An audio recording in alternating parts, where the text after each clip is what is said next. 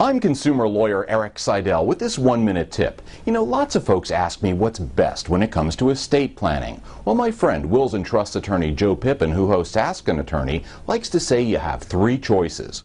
One is do nothing. The result is the state of Florida imposes a statutory will for you. That leaves you with no input into what happens to your estate or who becomes the guardian of your kids.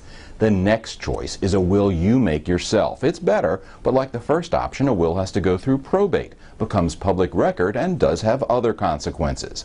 The third option is a living trust. The benefits here include avoiding probate and making it quick and easy for your family to handle the estate. The savings include avoiding the 3 to 5% probate fee, the 6 months to a year of time to settle the estate, and you maintain full control of all assets. If you'd like more information, attorney-author Joe Pippin has agreed to mail out a free poster sheet on estate planning. You can get one by emailing him at joe@attypip.com. And for more tips, be sure to check out my website, ericcanhelp.com.